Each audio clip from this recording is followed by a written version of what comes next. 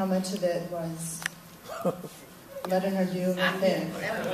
Yeah, a lot of it was written, but she would add her thing and just. The hardest thing for me was to not laugh because I laughed the whole time. And in the wide shot, I could barely use it because I do this weird thing with my legs when I'm trying not to, and they're just bouncing around. It was the best experience I think I've had on. So. Yeah, there's one part where you laugh, yeah. And I can't remember what she says, but I'm just like, oh, she can hold it.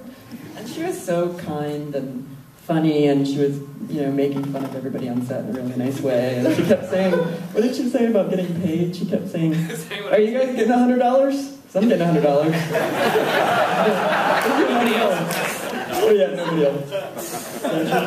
How did you approach her to do this role? She's just been following my work for a really long time. She found me and we reached out. Why is that funny? We reached out to her agent. Jason's a smooth talker, so he kept at it. And we made the schedule work. It's really easy when you only need someone for one day. Half a day. Half a day, like with day out of days in movies. And this one you just start work and finish work. Was there anything that was left out? Because it moves really quick. Yeah, no, I don't think so. There was a lot of outtakes that I would love to post at some point. Mm-hmm. But yeah, it was really fast. And I tend to like things really short. Actually, Ingrid is having another short in the 11 o'clock show tomorrow. And that's the Gabby. Yeah, Gabby Hoffman's in that one. It's called Straight Talk, and it's about a Park Slope mom that... I try to talk her into the fact that straight women only flirt with gay women when it's convenient. So yeah, it's hilarious. Okay, so let's see what questions you guys might have in the audience. Question for Audrey. Did you get the cash or did you get the book? I'm going to repeat the question. I got cash. I don't think any greenback dollar bill. I know we can't hear in the back. He said, did you get, I guess I don't have to repeat it. Did you get the money on the anniversary? Okay. All right, more questions. Yes. A question to Ingrid and to Rose. Web series. And how important do you think web series are to our collective community? And how, Rose, the question is, how can that move from, or does it need to move from the web to other formats? It was so interesting. I was just having brunch with John Marcus, who did Hunting Season, of which he generously made me an executive producer. But and we were just talking about this and talking about, is that a necessary move? Must one? Can it be on the web? I think the issue is and I think that there's just some great series on the webs and the webs. Just all the webs. Someone's scrambling. The interwebs. But like that are on the web. I think the difficulty right now is to learn how to monetize that. And we had a long conversation about if we want this content, we're so used to getting content free, and I don't know if it started with porn or what, but we're all so used to getting content free that we just want it free. And you forget that it takes no matter how little money, and you could speak to this more, I know what Hunting Season was made for, it's so difficult to find someone to pay for that. ITVS they give you a chunk of money, and you barely make it, but for that film, and that's on Future States, and it's most things on there.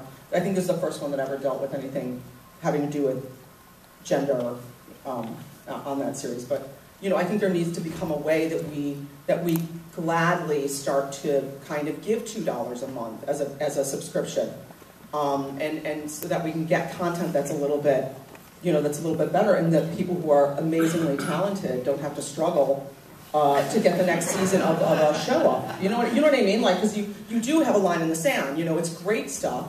And then you have to say, you know what, I ain't doing this anymore if, I can't, because you're really coming out of pocket for it, but you... I agree with everything she's saying. That's kind of the big question, is how do you monetize it? I've been thinking about that a lot as well. And what's going to happen, I think, is similar to music, is, you know, everybody on Napster downloaded everything for free. I think what needs to happen is the artists have to come together and connect to the audiences and say, would you be willing to pay 99 cents for an episode? I'd be willing to do that the next time, just as a test run, and, you know, hire a publicist, number one, because that's really important. And just launch it as a story. You know, we're trying this thing, would you pay 99 cents, make an episode, and see what happens. And I think audiences would be responsive to that. And I think, unfortunately, what might happen if we don't do that is companies are now forming platforms.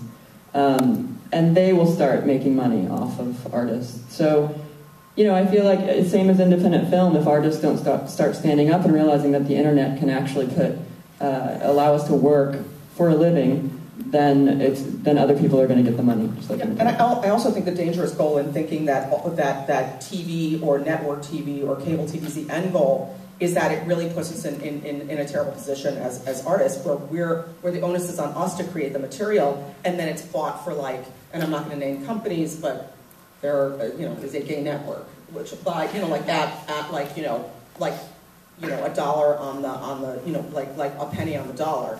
And that's just like, it's insulting at a certain point, you know, I mean, because I think, like, this is very entertaining stuff. You buy quality material, I think you should pay for that, you know, and allow someone a career. So, and you know, not just like, I don't know how many of you have a bunch of artist friends, but the Kickstarter things start to get very, you know, it's like the $100 a month on Kickstarter for everybody's film or everybody's project. I mean, it's great, but, you know, there are other structures out there. Yeah, and I think that's going to die out. I don't know. I feel like there's no way you can't. It's just your friends and family supporting you. And I can't beg anymore. Jason and I were like, I will not beg anymore from my mom, who has a temp job at some housing thing. I don't even know what she does. I hate to cut this Q&A short, but I've been given this signal. These guys are all going to wait in the lobby, and they're going to answer the other questions that you guys have there. And please join us for tomorrow morning's short screening, and I hope to see you guys at other screenings this week. Grab me and tell me what you like, and I'll tell you what other movies to go see this week. And please, one more round of applause for these incredibly talented